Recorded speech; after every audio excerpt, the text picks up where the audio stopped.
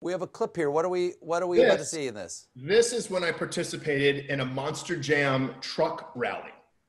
And Monster trucks. Monster trucks. That is all I'm going to say. And then we'll watch it. Jim?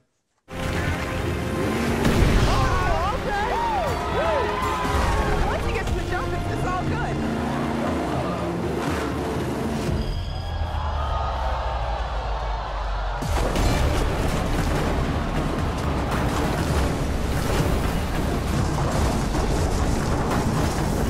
Is he gonna be okay?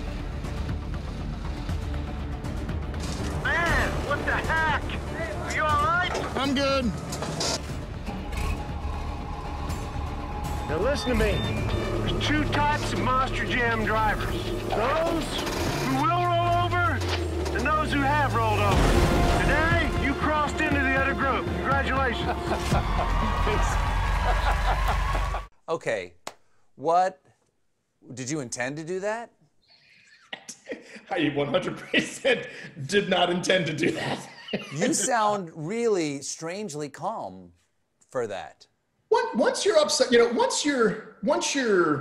once it's happening, there's really nothing you can do. Right.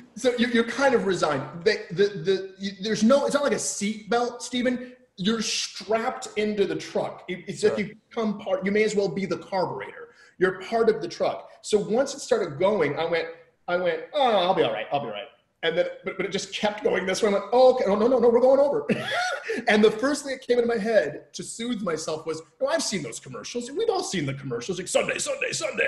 I went, those trucks flip over, right? They flip over. I'm literally, this is what's happening. I'm going, I've seen these trucks flip over. You have enough time to go through memories, play out commercials in your head. From age 10, so I could go, oh, this is just like, yeah.